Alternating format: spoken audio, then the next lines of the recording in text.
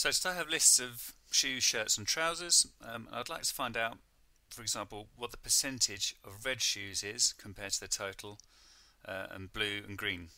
So I can do that using two functions, using CountIF and CountA.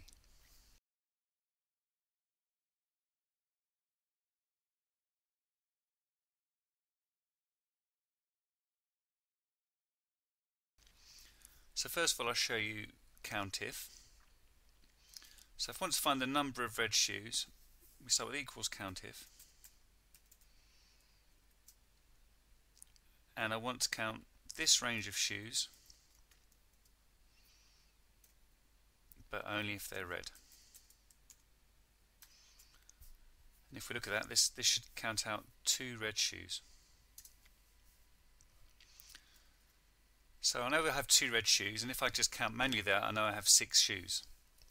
So 2 divided by 6 should give us our 33% of our shoes are red.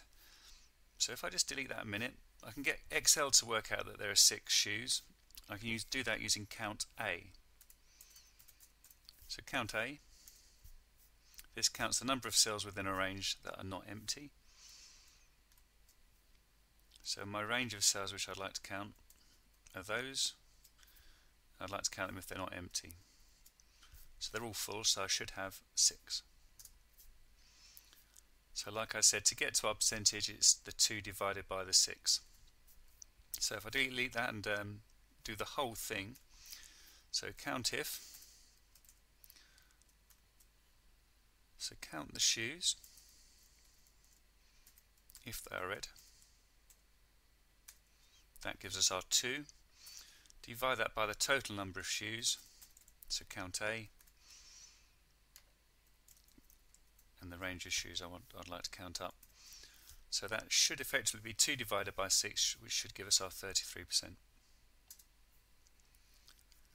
To speed this up, I just need to adjust the formula a little bit using partial absolute referencing, and I also need to, instead of typing the word red, I could reference the word red, which is in cell A10, so that when I copy and paste I can also reference the word blue in A11 and the word green in A12.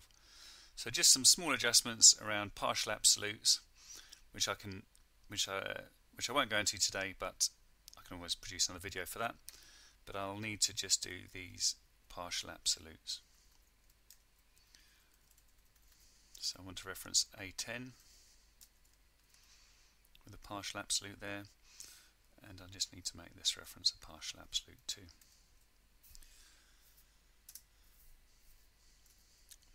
So there's my completed formula.